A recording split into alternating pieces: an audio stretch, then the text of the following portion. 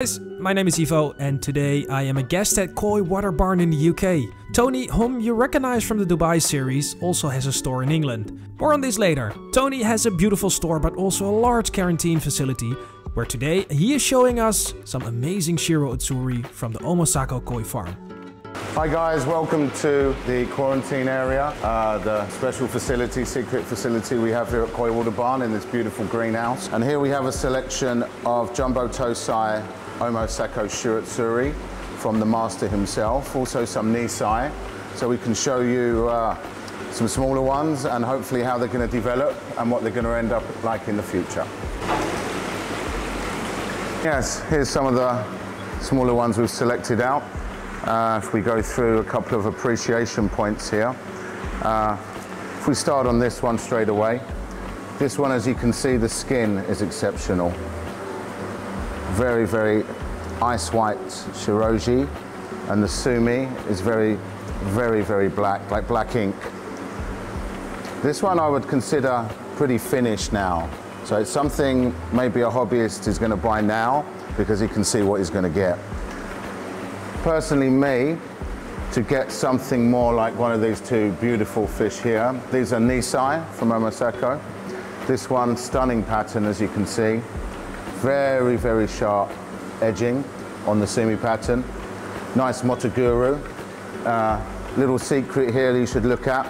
Never go for Tschumi in the leading ray. Tschumi in the leading ray. This is from Omosako himself. Doesn't denote the real high quality Tschumi that you really want to get on these fish. Body shape on this bigger one, as I would say, is superior to this one. Maybe this one has a better pattern. But again, Tschumi quality extremely good. This one's pretty finished, where I think this one's maybe going to fill in with a memoiri, which is the Y on the head there. This one, a little bit more to do here to get nice block Tschumi, but again, not too much Tschumi in the leading ray. So this is what you want to end up with. And where do we start? So on the smaller ones here, let's select out what we like, the nice attributes about some of these fish here. So with Omosako Shiro Utsuri, we're looking for a nice white skin, ice white skin. Now, obviously the ice white on this one's exceptional. This one as well, very, very good base that the Tschumi can then develop onto. We're also looking for body shape. Body shape on most of these are pretty exceptional. Pattern-wise on this one here, very interesting pattern coming here. Very, very shaped and like a checkerboard pattern. So the Tschumi is balanced throughout the fish. This one, for example, for me, lovely memoiri, but maybe a bit too much Tschumi on this one for my taste. This one here, I'm liking this one. We have a lot of attributes on there, not too much Tschumi in the leading ray. Get it out of the way there. We have very, very good ice white skin there. Very interesting Tschumi pattern, little button nose there. Very even Tschumi throughout the fish. We think it's probably going to develop more here. And this is Fenna Tschumi. So this is Tschumi, you see the little blue marking there? That's Tschumi that should develop over time. I would fully expect this koi here to fill in here, and this Tschumi here contract into a nice strong finish. These fish came in about 5 weeks ago, so they've gone through our strict quarantine procedure. We only quarantine fish of each breeders in separate ponds, separate filters. Then we do the necessary healthcare checks and water parameter checks on the fish. So these are now going for sale in the next few days, and as you can see, they're in excellent shape. No, we don't mix breeders' fish. We keep breeders' fish completely separately, even throughout most of the selling process as well.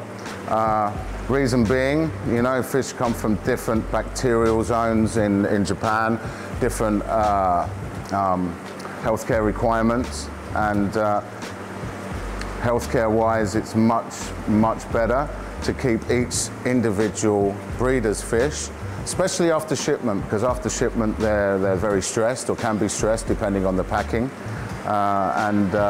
We get them to tip-top shape, and ready to sell to go into customers' ponds. Okay, to get a fish from what are we looking here, maybe 25, 28 centimeters for the biggest one. The Nisai variety examples here, we're looking at maybe 52 up to around 56 centimeters. And they've achieved that in about a year. So with the right pond, the right filtration, good quality food, not too many fish in your pond as well, you can achieve these kind of growths. Omosako, I think I was one of the first English dealers to go into Omosako in about 1999. And we used to take customers there, and it's quite a funny story. I think in about year 2000, we were buying fish from him. At that time, the English hobbyists were only really interested in the big cheap fish. So we bought 10 or 12 fish for very good value. And then I just asked him, I said, is it possible we could look at your best Nisai, your Kashiri, the best of the year? And he said, okay. And he delved in his pond. And after about 20 minutes, he's come up with one. Oh, this is my best one. So we're looking at the fish, and I said, do you mind if you can tell me the rough price on this? And he gave us the price, which was quite a lot of money in them days, you know, talking 1999. And out the back of one of the group that was there, a guy called Carl, he said, okay, I'll buy that, I'll have that. And Omosako was, what? Excuse me? And I think he was a bit surprised because the customers at that stage hadn't really bought fish of that quality, but the customer saw the quality of the fish, and he was knocked over by it and said, I'll get the money out of my pocket and I'll buy that. And I think Omosako was a bit shocked because he frantically started looking at other fish in the pond, trying to find a better one. And I don't think he really wanted to sell it. You know, it was probably his Tatigoi. So after a few hours of discussion, he did agree to sell. And we put that into the All Japan show the following year. And that won the first prize I know of for an English hobbyist. So it's something we were very proud of. Now the sons have taken over and they've really brought Omosako Shiro Utsuri to a very high level. And yeah, they're known as the best Shiro Utsuri breeders in the world. So if you're out there and you get the chance to buy Omosako Shiro Utsuri, I fully recommend it.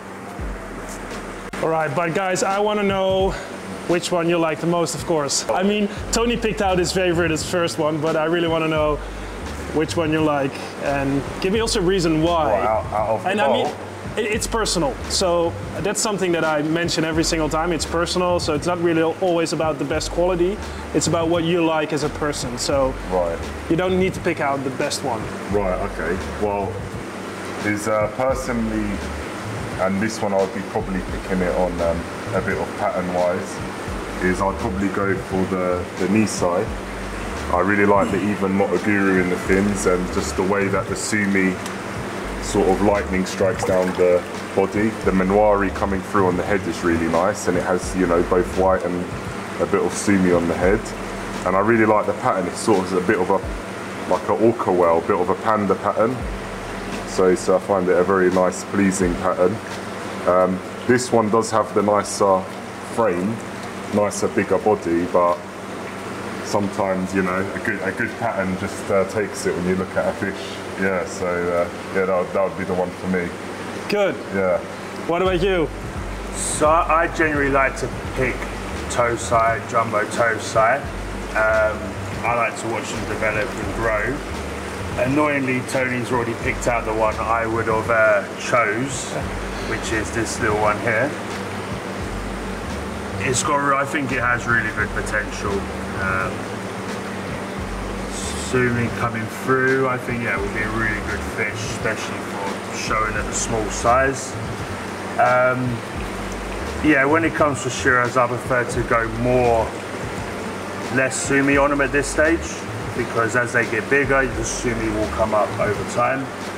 So that would be my pick, that little one there, which, yeah. Nice. So talking about, I think it's a good thing you mentioned, because I'm gonna ask you this question, Tony. What do you think, I mean, Shiro Utsuri is one of the most difficult varieties to choose when they're very small, without the Tschumi develop. what can you give as advice to hobbyists that wants to buy a small Shiro Utsuri? Because you don't want it to be finished that soon, right? True, you don't want to be finished too early. I mean, I've asked Omosako the same questions, and he says when he's choosing, you know, maybe really small Shiro Utsuri, he will like blur his eyes and just look for the skin quality. So he's looking for really, really good white skin, and like a Fenasumi, so a blue under the scale, in a balanced pattern over the fish. Obviously body shape, very, very important. So he's looking for body and skin and the chance for the sumi to come through. All right, guys, so just let me know in the comments what you think of these amazing Shiro Utsuris. We are going to record the next episode with some new varieties because we have so much to choose from. It's like a candy store, guys. We even have jumbo tosai here from Sakai, so I really want to pick out some fish of these quarantine tanks. So yeah, guys, if you're not subscribed, subscribe, and let us know in the comments what you think of the Shiro Utsuris and which one is your favorite. Let me know.